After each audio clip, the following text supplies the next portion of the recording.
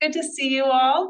We're going to begin, and I just want to welcome everyone to the Tuesday LACIS Lunchtime Lectures. I am Professor Sarah McKinnon, the current faculty director.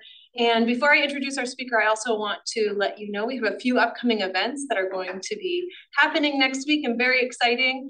So we are co-sponsoring with the Human Rights Program and the International Division. A speaker, Antonio Urajola, will be here on Wednesday of next week at 4 p.m. in the Pyle Center. So there's some flyers over here for that if you're interested. All this semester, we have an art exhibit at the Hillel Center called Dancing with the Devil. I think singular, plural. I always have to think, is it singular or plural? Plural. And also there's an event associated with that on Thursday of next week, the 19th. Alberto, what time is that? Is that 7 p.m.? It's over there. I should have looked, but look for that event. We'll be having a reception that is going along with that exhibition. The exhibition is beautiful. Oh, 6 p.m. Hillel Center. There's a reception. The curator will be there to chat with us about the event. So please join us for that as well. All right, and now it is my pleasure to introduce our speaker, Professor Adriana Angel. Professor Angel's research questions the role of rhetoric in the implementation and maintenance of democratic political structures in Latin America. She's the lead editor of an impactful volume in rhetoric and communication studies entitled Rhetorics of Democracy in the Americas. Professor Angel has published over 30 articles and book chapters in top communication journals.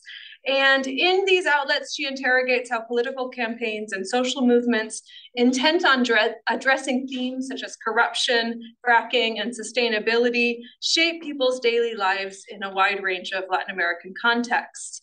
Her work is also at the cutting edge of conversations about decoloniality within the field of rhetoric and communication.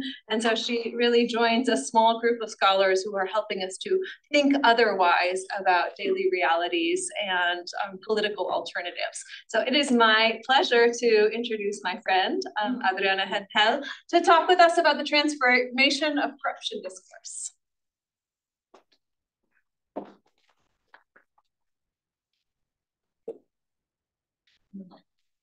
Okay, so thank you very much for being here and for this invitation. It's an honor for me to be in the University of Wisconsin-Madison and to know LACIS and all of you. Also, thank you to the people who are connected through Zoom. So in very general terms, in this presentation, I will talk about my research on Guatemalan corruption. That is the way in which corruption is communicated in Guatemala. This study began in 2015 when I started to hear in the news about demonstrations against corruption in Guatemala. My husband is from Guatemala and his family went to the demonstrations every Saturday with their dogs, their children. These were very peaceful demonstrations and they lasted for 10 weeks, 10 Saturdays, until they made the president of Guatemala resign. So they call this, media and academics, the first Guatemalan spring. In addition, I had done my doctoral dissertation at Ohio University about the rhetorics of corruption in Colombian discourse. So I was definitely very interested on what was happening in Guatemala back in 2015. And I decided to study how different speakers construct the notion of corruption in Guatemala. I began, as I said, this study in 2015 and completed that in 2016. And I published a chapter in the book that Sarah just mentioned, Rhetorics of Democracy in the Americas, that I published with Professor Michael Borrelworth from University of Texas and Nancy Gomez from Universidad del Norte in Barranquilla. This year, Guatemala celebrated a few weeks ago presidential elections. And again, citizens went to the streets in very peaceful demonstrations to ask the president and the attorney general to respect their votes. Citizens decide to peacefully go to the streets to ensure that the vote will be respected, because the current attorney general and the current president, they are saying that elections were not legitimate. So people are very mad in the streets, but also conducted very peaceful demonstrations. So considering this situation, I decided to study how the discourse and rhetorics of corruption have changed from what happened in 2015 to what is happening right now in 2023. And that's why my slide is called Two Scenes, Two Guatemalan Springs, and Two Moments of the Sky, in order to make that comparison and to analyze how the discourse on corruption has changed. So why to study Guatemala? Guatemala is one of the most corrupt countries in the world, but so are many others in Latin America. It's like our reality. I decided to study Guatemala because scholars in the communication field rarely pay attention to Guatemala and in general to Central America. And also because in Guatemala, we have these two interesting moments of corruption. I think that also Guatemala offers an interesting example to the world of peaceful demonstrations. It is not like in my country, in Colombia, that every time that we have a demonstration, they fire everything, the public transportation stops. In Guatemala, the situation is different, with the exception of yesterday, that they have problems with a few cases of violence, but is not usual in that. In these demonstrations, family participated with children, dogs, music, and even the rituals of the indigenous population, which is pretty significant in Guatemala. Considering these two springs and these two contexts, this was my research guiding question. How has, and read the discourse surrounding corruption, changed between the significant political events of 2015 and 2023 in Guatemala? And how do these discourses reflect the broader rhetorical strategies employed within the national political discourse? To explore these questions, I analyzed the two springs. You can see like the comparison in the slide. The first occurred in 2015 with a specific case that is called La Línea, or the telephone line.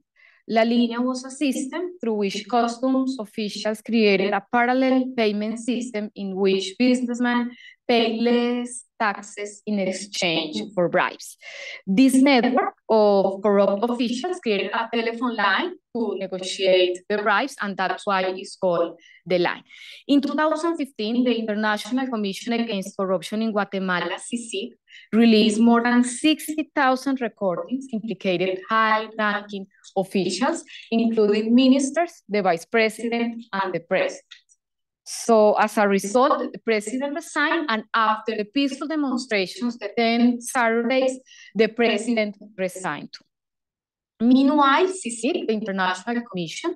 Excuse me, who is this president? This president is Otto Perez. Otto Perez was the president at that time. And the CICIG started denouncing other cases of corruption related to health system and police system. The second scene, so the moment that we are experiencing in Guatemala right now in 2023, is the presidential election a few weeks ago. And the runoff candidates were Sandra Torres, a former first lady who divorced from her husband in order to present to the election. She was running for the third time. And Bernardo Arevalo, the candidate of Movimiento Semilla, or Seed Movement. Which is very interesting, is that the political party of Bernardo Arevalo, Movimiento Semilla, was originated in the first Guatemalan spring. However, despite Arevalo winning with more than 60% of the votes, the public prosecutor and other organisms are saying that his election was not legitimate, and people are afraid that they don't allow him to assume office in January. So citizens have gone to the streets once again, and they are making their voices here to make their votes respected. I start from the idea that corruption requires rhetorical work because it is a diffuse and culturally based concept. There is no consensus about what corruption is. What is corrupt in a region might not be in a different context. So scholars distinguish among 3 different types of corruption regarding its scope. It might be black if we are talking about high impacting practices like the Línea that I just explained, while corruption is related to commonly accepted practices. For example, in Latin America, for some people, it's normal to cut the line. It is not in other places. And gray corruption refers to practices about which we are not sure. For example, forging your sister's signature to do her a favor, because it's your sister, you are not doing anything wrong, that is like a gray zone. We also talk about public and private corruption according to the agent performing the act. And finally, regarding the why of corruption, which is a very important question, we have behavioristic explanations that says that it depends on the behavior of the individual, but we also have structural explanations that says, no, it's not about the individual, but it's about the system, the general structure. But once again, there is no consensus because some research studies show that it is a behavioristic problem and others conclude that it's a problem of the system. From a communication standpoint, because I am a communication scholar, corruption implies the communication of a situation that must be hidden or denied by the agent performing the act, but at the same time, it needs to be made public by media or the judicial authorities. Both the agent involved in corruption and their accusers must establish solid accounts. So one person says, this that you did is corruption, and the other said, no, it is not corruption, or it is normal, or I am not guilty, it wasn't me. So it becomes important to talk about proof, facts, evidence, which are rhetorical devices of the scientific field, but they are very important to establish in the discourse what is corrupt and what is not, and who is guilty and who is not. I understand rhetoric like Jonathan Potter and Barry Ruckett do, that is as the use of language to find a common ground to achieve identification. I think that with these scholars, of course, that the rhetoric is a dimension of discourse rather than a type of bombastic speech that seeks to deceive people. More than a deliberative action that the speakers use to manipulate audiences, rhetoric involves the use of language to place the discourse and the individuals in the same textual position. To study the communication about Guatemalan corruption, I assembled a representative collection of studies that would allow me to understand the vocabularies through which corruption is communicated in Guatemala in both time periods. So from both 2015 and 2023, I collected discourses of politicians, but also from citizens, because I think it's important to see the other type of discourse. I collected these discourses through YouTube pieces, media stuff, presentations, debates, and I analyzed 18 pieces for the 2015 and 17 pieces for 2023. That is more than 400 pages of transcription. And on those pages, I performed a rhetorical cluster analysis. I follow Kenneth Borg's methodology to identify the main vocabularies, the main terms, words through which corruption is communicated. At this point, it's important to take into account that vocabularies are not neutral, but they define programs of action. They make us see reality in specific ways. So calling bribe as a corrupt act has implications related to what we are doing in what we're going to do in relation to that. So vocabularies work as terministic screens through which individuals perceive the world. It's like the glasses through which we see the world. In these two slides, you can read as an example to have a general idea some of the voices in the context of 2015. The first one is by the former president, and the second one is one intervention from a citizen. You can read it. Is that out of Paris? Is it the former president? Paris? Yes. Mm-hmm.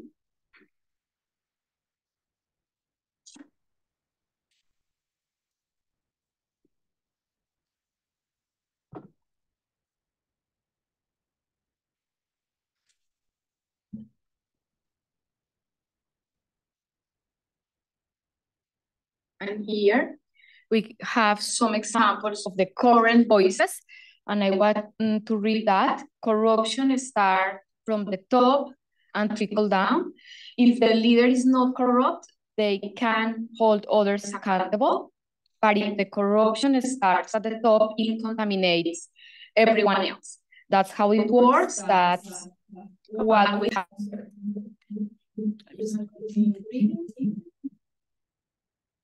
And the second one, sorry, let me just fix this.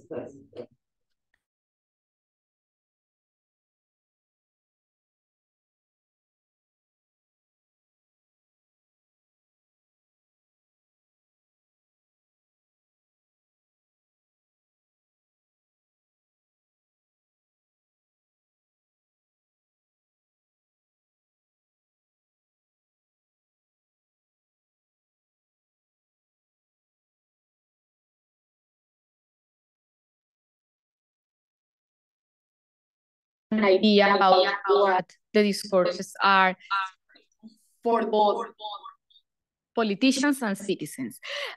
So in this slide summarizes the main terministic experience through which politicians and citizens communicated about corruption both in 2015 and 2023. In the first case, that is 2015, the narrative goes like this: corruption is a type of fraud that the Guatemalan system permits. Corruption threatens democracy and therefore the viability of the country, and the denunciation and representation of Guatemalan corruption is the result of US interventionist strategies. The narrative for the 2023 discourse about corruption is a little different. In this case, it goes like this: corruption acts like a systemic contamination that weakens institutions and stops development. It's broader. The solution is citizen engagement that is using transparency and accountability. And if change doesn't happen, people will go to the streets. So let's examine this for a minute. If we examine in detail the clusters for the first moment of study, that is the main case of La Línea in 2015, we find a first cluster that is fraud, and it includes two main terms or two main terministic streams. The first one is abuse, and the second is invitation. So corruption is an abuse that agents do for personal gain. It's not a problem of values. We were talking about the behavioristic explanation, or a serious violation of the law, but it is an invitation made by the system. So you are corrupt because the system invites you, because everything is settled so that you can take advantage of that. And abuse means, at the same time, that corruption is not a very serious legal or ethical problem, but it's something that is allowed for you to perform. The second cluster is democracy. At that time, here politicians and citizens emphasize the consequences of corruption that are a threat to the young democracy. In Guatemala, we are talking about more or less 30 years of democracy. It is interesting to notice that here the consequences are not poverty or punishment, like it would be in the current discourse of corruption, but the viability of the country as a state that is recognized by the international community. It was very important for the former president, Otto Perez, to have the international community recognizing Guatemala as a democracy because of the current, the past dictatorship. And the third cluster is interventionism, as the president accused the USA to intervene and manipulate the country. When President Otto Pérez Morales resigned, he repeatedly said, this is happening because of the United States. They are intervening in our country. I am just a victim of this situation, but I didn't do anything wrong. And he keep repeating and repeating the same narrative. For the 2023 analysis, if we examine the terministic screens in detail, we find some differences. You will notice a first cluster that is named systemic contamination, in which corruption is presented as a degenerative intrusion that asks for a process of cleaning. That is a process that requires sanitization. So it is not anymore a fraud, but is a kind of contamination that pervaded the entire system, and it asks for a process of cleaning. The second cluster is development. So it is not anymore an isolated case, but we are talking, and here both politicians and citizens, they repeatedly say that that corruption is the cause for non-institution in Guatemala is working as it should. So development presents the impact of corruption in the debilitation of institutions and therefore in the stagnation of development.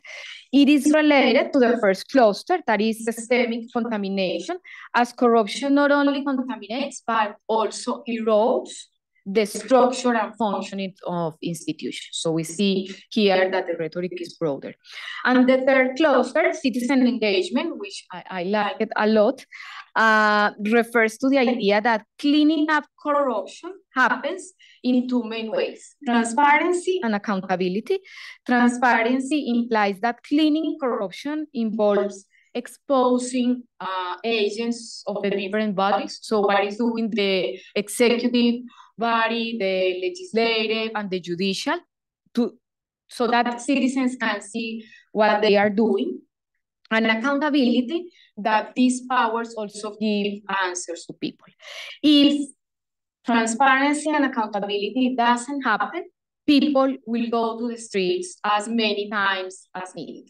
And I read many pieces in which citizens said, we will go to the streets as many times. And you can see that they have been in the streets for, I think, 1 week now, and the country is almost paralyzed. Even the private institutions are in the streets, universities, businessmen, because they are saying, if you don't want to be public and transparent, we will go in the streets in a very peaceful way, which I think is very interesting.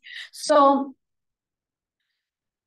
after analyzing both time periods, both springs, the two moments that I have been presented,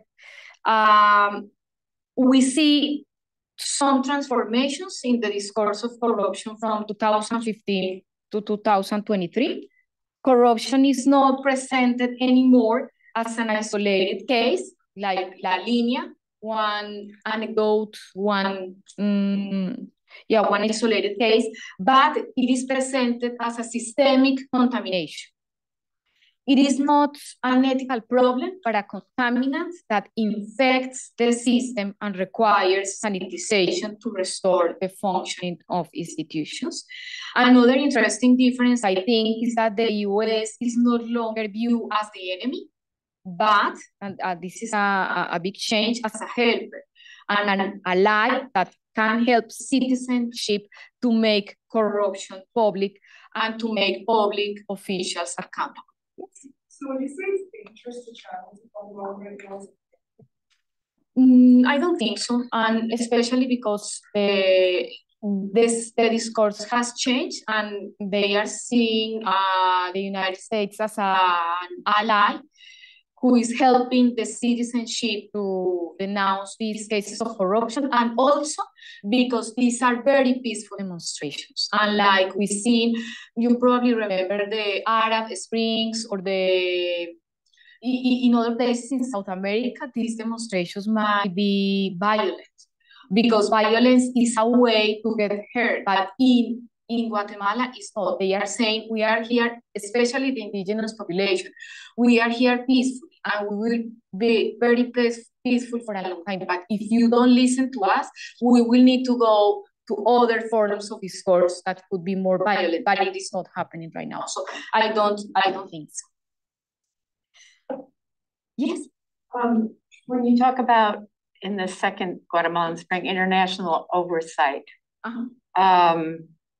and you talked about the U.S., like who from the U.S. is considered to be a player in that?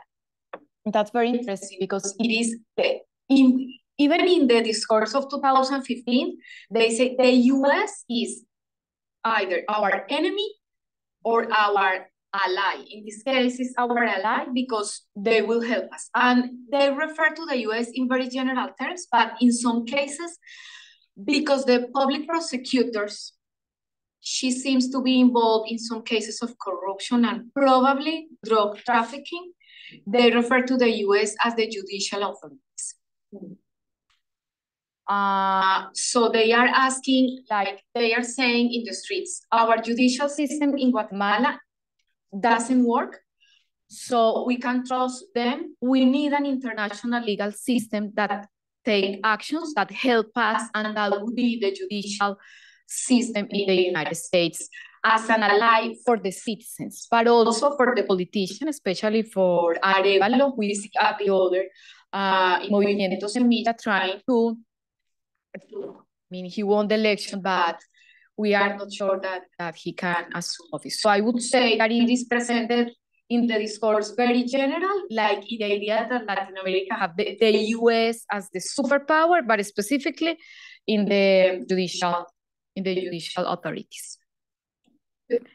One more question. Of course. To that, would they consider the Inter-American Court as a overseer also in as oversight? Absolutely. And also the international community is not only the US that they are talking about, but this is interesting because the narrative changed from 2015 in relation to the US, but they are not also only talking about the United States, but the entire community. Latin American allies, Central American countries, European countries, citizens are saying anyone who can help us, please help us, but of course because the strong relationship with the United States, and because if the prosecutor and some of the people in important institutions are involved in drug trafficking, money laundering, all of that, they will need the help from the United States. Thank you. Yes. I don't know if it's on topic, but do you think, like, if this stuff were to progressively change and get better, that maybe the Guatemalan government would be back open to US and Guatemalan adoptions? Because I know it was shut down because of the amount of, like, child trafficking and corruption within the government. So I'm just wondering if it got better, do you see them reopening, like, the border to adoptions, like transnational adoptions? Why don't we have Professor Anhan finish her talk, and then we'll do Q&A at the end, because we also have some questions here as well. Okay. That's okay? Does that work for you? Okay. Absolutely. So that's the difference between the role of the international community and specifically the United States in the discourse of corruption. And finally, corruption has become what there is an author in rhetoric, Kenneth Borg, he calls the ultimate term. That means that corruption is the fundamental idea through which the current discourse Guatemalan citizens perceive and talk about the political landscape. So for both politicians and citizens, corruption is viewed as the most pressing issue that shapes perceptions and feelings about their country. That didn't happen in 2015. Corruption was one problem. And of course, we have demonstrations for a very long time period but it wasn't the only issue. Here it is the issue. And when I was analyzing the discourses in the political campaign, all of them were about corruption. I was impressed, like, I thought the journalists could ask the candidates a question about health, police, economy, security, and in all answers, the candidates were talking about corruption. So corruption is the cause that avoids the development of the country. So these are the main characteristics that I found that explain the transformation of discourse in Guatemala from 2015 and 2023, and that help us understand the role not only of democracy, but also, I would say, the role of social movements in the democracy of Latin America, that it goes beyond the act of voting. Of course, I am studying the context of a presidential election, but this is the active role of citizenship that the entire Latin American countries, I know that with Palestine and Israel, we are all paying attention to that, but also to Guatemala in Latin America, because this is, we don't want a dictatorship again, and we want to be very respectful of democracies in our countries in Latin America. So muchas gracias. Thank you very much for you listening to me. And yes, if you want to go with the questions.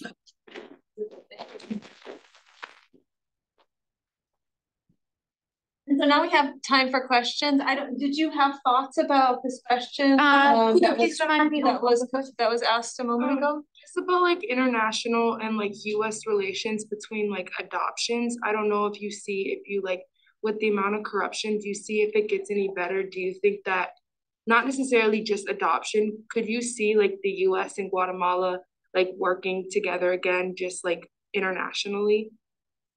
I think so, but of course, the study that I did is not directly involved in political relations, international relations, but in relation to the discourse of the country of Guatemala, absolutely, especially because Arevalo, the candidate of Movimiento Semilla, the elect president from Movimiento Semilla or SIG movement, he has very good relationships with the United States. And in his discourse, he appeals to the United States to show I'm not alone in this fight against corruption. So the US is helping me, and also the citizenship who are in the streets. So it's very important because the minutes that the government interfere with violence, the more countries are watching this, the better. So I would say, I think so. Okay. Yes, we'll take a few, and then I'm going to jump in with some from the chat. So maybe Gay and then Fidel. So I think there was a United Nations Commission into Corruption in Guatemala, and I wondered when that was and how it might be related to that shift around. I thought that 2015 issue, there was an international commission there, which was eventually kicked out by, which is really different from 2023. Yeah, because for that commission in 2015, they were absolutely necessary to denounce corruption. But after that period, because we are talking many years, the judicial system changed their agents, and that commission was no longer working in Guatemala. It was kicked out. Absolutely, yeah. By the government.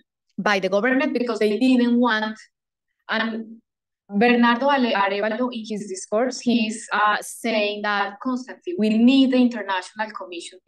So no, that was my question, whether wasn't some of the reason that the discourse changed is because the old regime kicks out the international commission, calls it interventionist, and then this civilian movement, which is anti-corruption and the incumbent government, is saying, no, we need them back.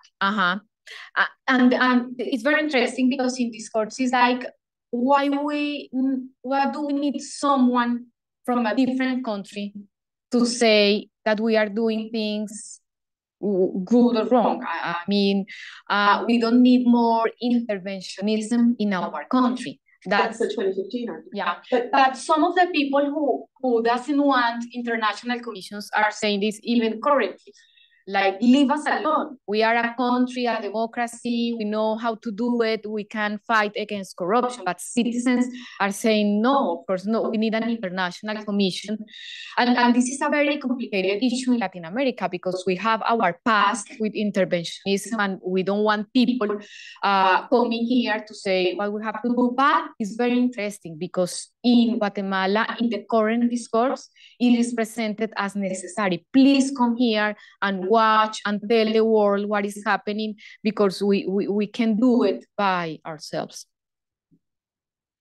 I'm sorry, it seems like a case of social movement framing where the original case of the US is the cause of all of the corruption because you're trying to get rid of the external commission because you're in office. And in the second one, you have this grassroots movement that's trying to take over institutions, and they're calling for intervention and as a way to get more transparent. It just seems like it's two very different voices. So not so much that it's not the first Guatemalan discourse and then the second, but two very different arguments being put forward by different social actors. Yeah, it's very interesting, and I didn't think of these expressions, social movement framing, but I think it's very interesting. Yeah, thank you. Fidel? Thank you for your presentation. It's interesting to do parallelism between, for example, Peru and Guatemala, because some historians, some people talk about that, because in Peru there is a mafia mercantilism Congress that sequestrated the democracy in Peru. Even though the attorney, the nation attorney is very corrupt and he only obeys to the Congress, but I saw that the same happened in Guatemala. Well, in Spanish, we can say we go to the Guatemala to Guatepeor, with that what the words in English. That happens a lot. And my opinion here is that that case of fraud, no? Because, for example, when here in USA try and allegate fraud, all the people go and try to take the Capitolio, for example. Now that's happening in Peru because Keiko Fujimori, the former candidate, only allegate fraud. Now in Guatemala, and that's very difficult because the idea of fraud may have spread for all Latin American countries. And another idea that is necessary to analyze, the idea of authoritarianism like the only solution for eliminate corruption. For example, in Peru, many people worship, adore to Bukele. Bukele's authoritarianism, autocratic government, but that's the only solution for delinquency, the only solution for corruption. And even though some people try to imitate maybe other autocratic governments, not China, Xi Jinping, Putin in Russia. And that's a problem because some people say that democracy is not good for convey delinquency, for convey problems. Maybe we need an autocratic government, not a dictatorship. When they say autocratic government, we elected. And the problem is not happen democratic coup d'etats. Democratic coup d'etats in Peru happened that because they vacate several presidents in a short time. Also in Guatemala, in other countries, taking into account the idea of authoritarianism or use democratic, when they kidnap democratic institution to get a value to that autocratic government. And we need to analyze that, and we need to look another solution for try to combat that ideas. Just a brief one. I think it's very interesting, and what I really like about studying corruption in different places, the discourses about corruption, is how it is presented. For example, the idea that you mentioned about authoritarianism, that is so present in El Salvador is not present in Guatemala. So how we are dealing in Latin America a lot with corruption, but we have different terministic screens to approach, to understand the solutions, as you were saying. So I think it's very interesting to compare because, as I was saying, corruption depends on the region. Also, the vocabularies and the solutions depends on the regions. Thank you. So we have I'm going to do some chat questions and then we'll go to you. Sure. So there are two questions from the chat that folks wanted some responses to. So first of all, did you look at all at pre-2005 corruption discourse? Did that enter into the discourse? That was one question. And then the other question was a methodological one about the process of narrowing down to those sources that you analyzed for both for both texts. So if you could talk a little bit about your methodological process. Okay. Great as well. So I analyzed only the 2015 and 2023. I didn't analyze any previous moment. That was the first question. Okay, so or I guess I think the question was more did you notice in your analysis, like your secondary reading, if corruption was a thing prior to? It was more like an anecdote, like one more episode, and because I was reading for that time also political discourse, citizen discourse, and they were talking about corruption and other cases in the country. So it was a prior topic, but like a phenomenon among several others. But it was not at present as broad as in 2023. And for the method, so because I was not, and I am not in Guatemala, but I would have to, I would like to be there. So I analyzed this through mediated pieces. And for both time periods, I collected as much as I could from debates, YouTube pieces, blogs that citizens wrote, interviews made to them, and then I wrote down every piece, and I performed the rhetorical cluster analysis. So I read the material several times to identify the main vocabularies, and then to try to group them in different semantic fields. And after that, it was a very inductive process. The clusters emerged. That was like the brief explanation of the methodology. But I tried to collect as much as I could to have a very general idea. Of course, in those many pages, they are not talking all the time about corruption, especially in the 2015, but the context helped me to give sense about the terministic aspects. Okay. There in Colombia, but also in many Latin American countries, especially during election times, it is common that scandal related to corruption happens. And sometimes there are strategies or kind of a weapon to use in order to, to try to affect the other candidate or in certain way to avoid that person who at that point is have a election favorite in certain way, happens very often in many Latin American countries. So I wonder if perhaps during your research, perhaps in the rhetoric, this idea about corruption as a strategy to affect the other appears at some point. It is a way to perhaps approach the issue in certain way in Guatemala. Yeah, absolutely. And in even if we are not in electoral times, and I call this in my analysis like defensive rhetoric and offensive rhetoric. Like one candidate is accusing the other, and that's why rhetoric is so important here to know how in the discourse they are not only constructing the notion and the meanings of corruption, but how they make the other accountable for corruption or not. So the question is, yes, it happens a lot as a way to say, you are corrupt and I am not.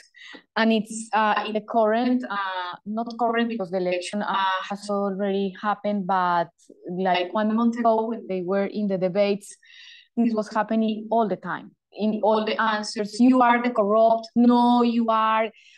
And they were fighting about that and how they were constructing the identity of the political candidates based on corruption. It was very, very interesting. I think I agree with you that this is very common in Latin America because it's our reality. So in political election, you take advantage of that in your discourse to undermine the other. Thank you. Yes. How do you account for 2015 where fraud was there. And then in 2023, systemic contamination.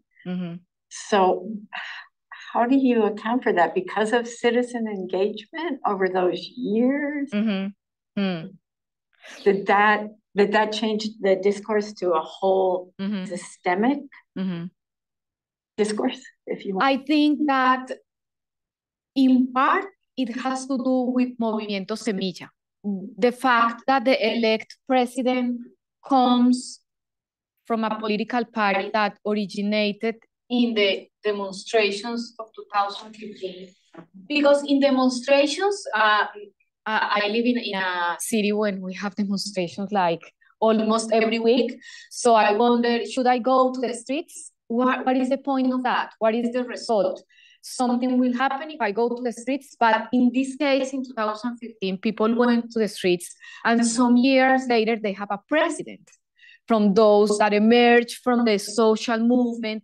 So I think that it has to do with that Arevalo, they frame the current situation of Guatemala as the main problem of the current situation of Guatemala as corruption, but also citizens, because he came from the citizens movement, so they echo the ideas of Arevalo. So I think that it has to do with the social movement behind, and also it has to do with the fact that CICIG was no longer in Guatemala, the International Commission.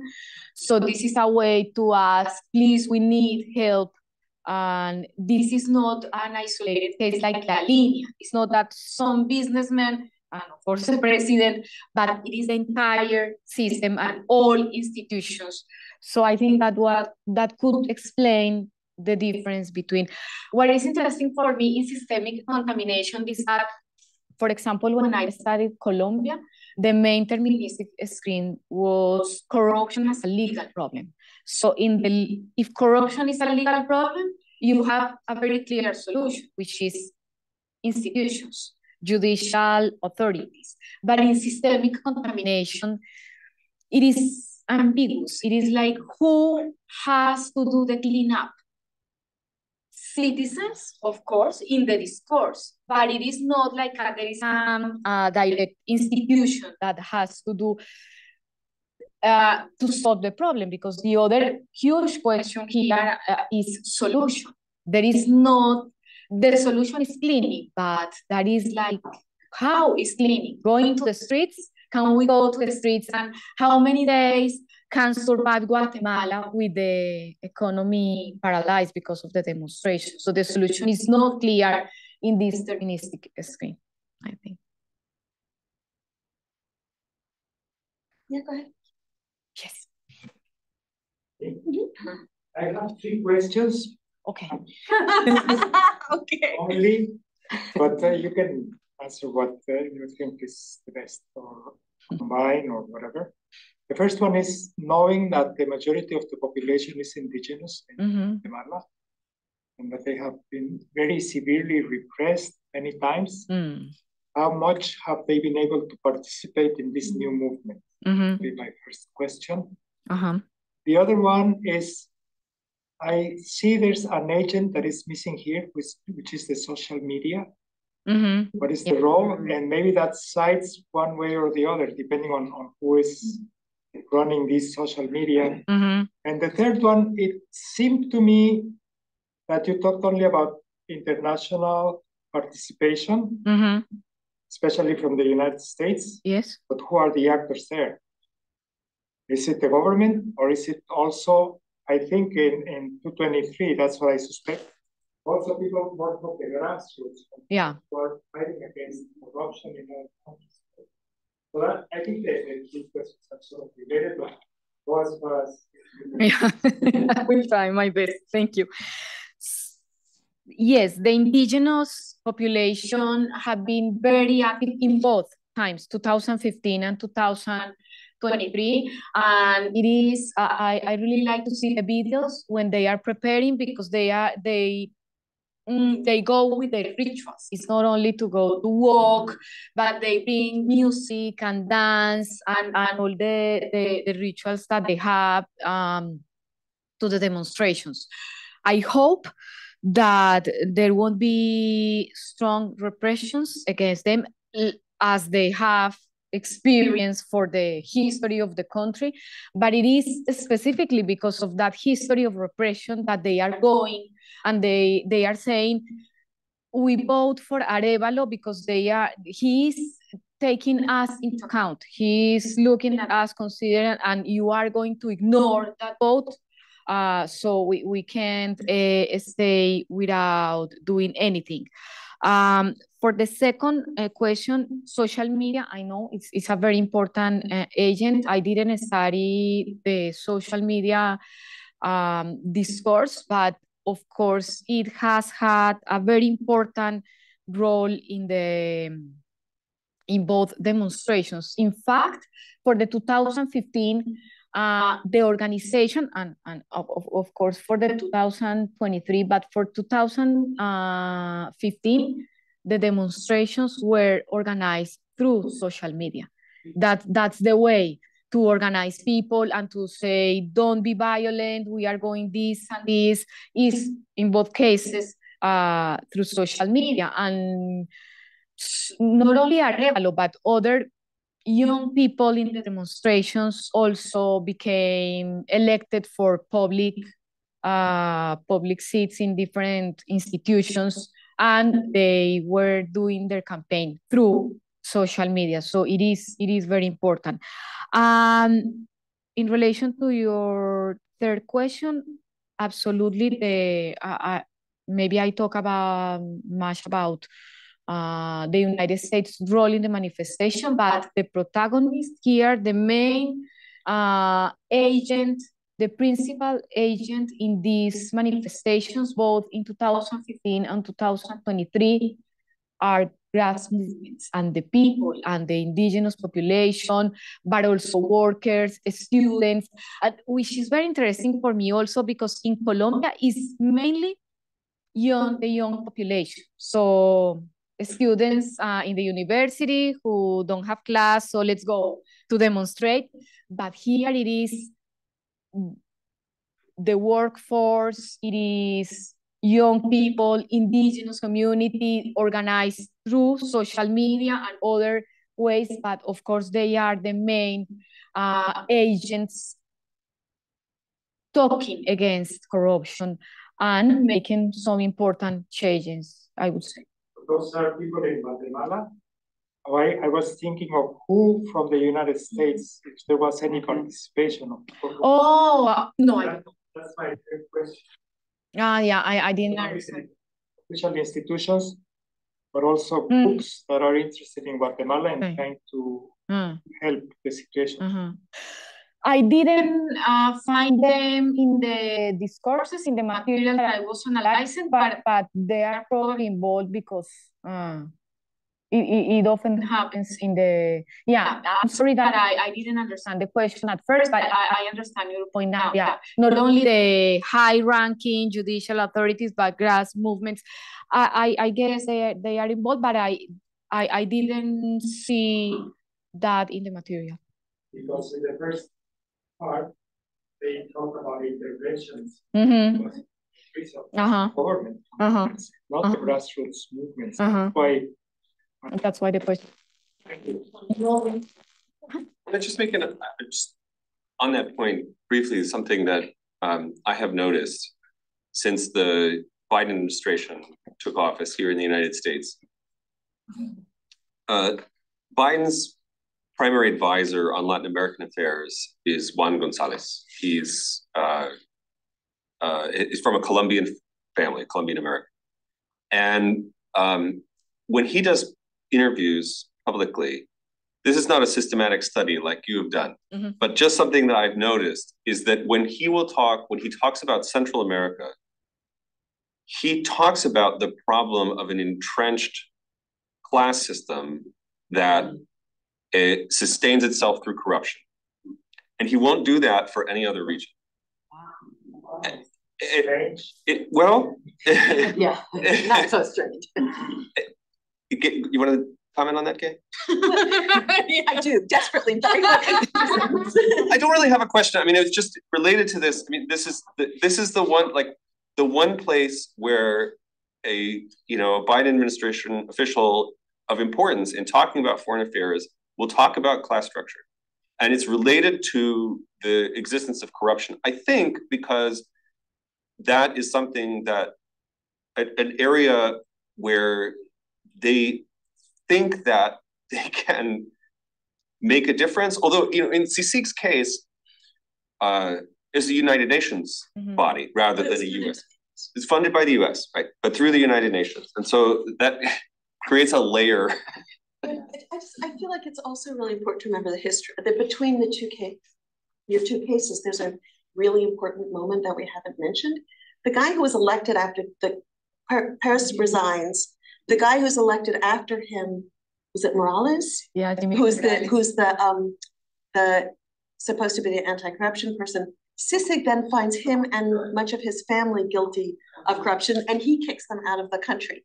So there's this really massive moment in Guatemalan history of everybody in Guatemala realizes it's not just Perez, it's not just it's a pattern of institutional corruption. And actually, to be fair, the same thing is spreading across all of Latin America. I mean, the Odebrecht scandal made people across Latin America aware of how much even the anti-corruption presidents in all kinds of different countries turn out, they knew that their vice president was deeply involved in that. The corruption, the awareness of corruption and the institutionalization of it has really shifted. And what I think happens in the 23 elections is that you get this kind of grassroots movement of, it's not going to be enough to just, talk about going after one fraud.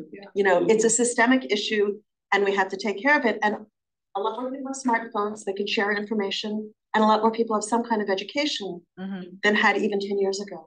And it really affects how the same thing is happening in South Africa, so I've been watching it in many different Which makes so much sense why systemic contamination is the frame that really emerges. Because it's not enough to just go after Paris, because the next president did the same thing. And he was a comedian, like a clown. His profession was a comedian, and he said, I am a comedian who wants to make laugh about corruption and the problems of our country. And some years after that, he was accused of corruption. And the opposition Torres person had been in the government as a minister, not just the wife of the... That history is interesting. Folks, we are at our time, but thank you. Thank you very, very much.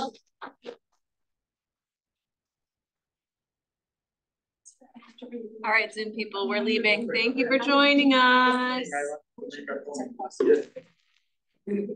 It's entrenched in the purpose.